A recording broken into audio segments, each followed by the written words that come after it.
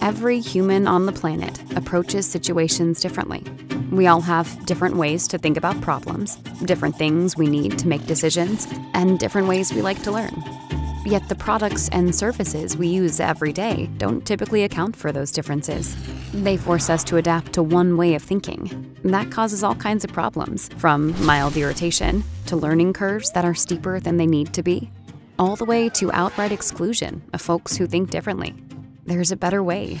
At Microsoft, we've built a practice of inclusive design. The methods we use talk about exclusion from the start, and the awareness that exclusion happens unless we deliberately work against it.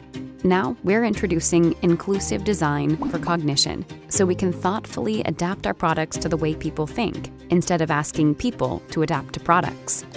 The work starts with understanding the motivation behind any endeavor. We identify the goals and tasks for that motivation, and what cognitive demands might be in the way.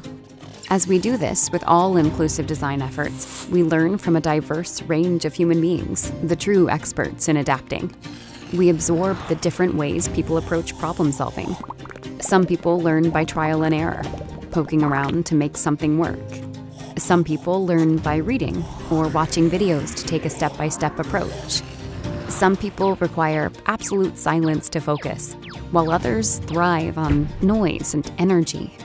When we deliberately seek out understanding and work with people with different mindsets, we can create more flexible, adaptable products. So let's focus on what's universally important to all people, understanding their motivations, what they're trying to accomplish, and the way they want to achieve. Let's create adaptive ways for everyone to participate. Only then will we be able to create something everyone can use to reach their goals. To learn more about inclusive design, go to inclusive.microsoft.design.